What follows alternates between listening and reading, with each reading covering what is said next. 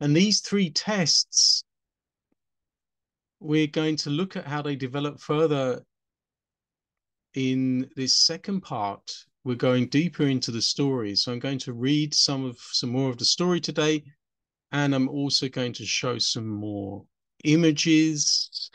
We're going to have a look at this image in particular, which is from, give me a minute.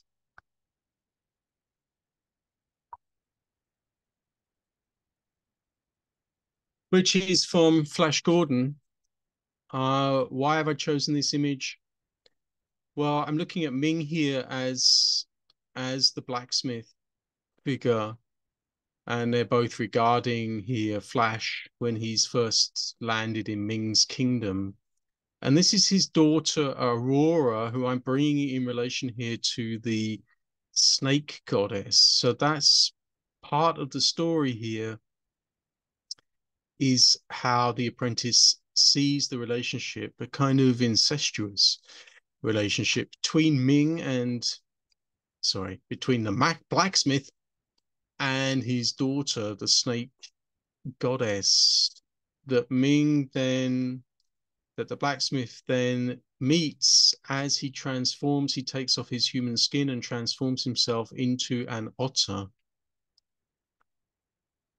So we already have, just to recapitulate again, a number of the characters that we've already seen in the story so far.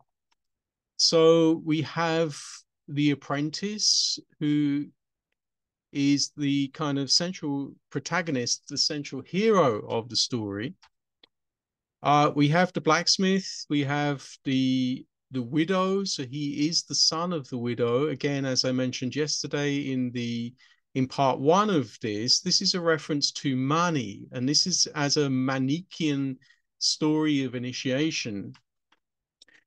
So this is the apprentice and the blacksmith. These are the two central protagonists. Then we have the characters that we saw yesterday, the otter, which the blacksmith transforms into in the night, which is already part of what happens after the apprentice has passed the first three tests.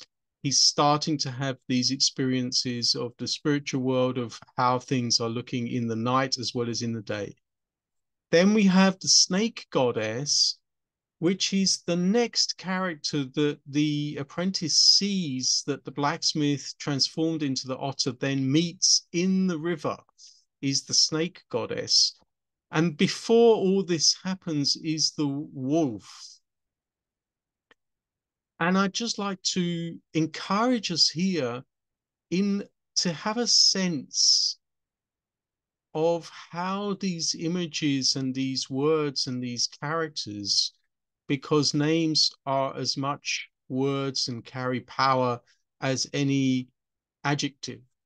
So when we depict for ourselves the blacksmith or the otter or the snake goddess or the wolf, look at those images that you have inside of you when those images are evoked.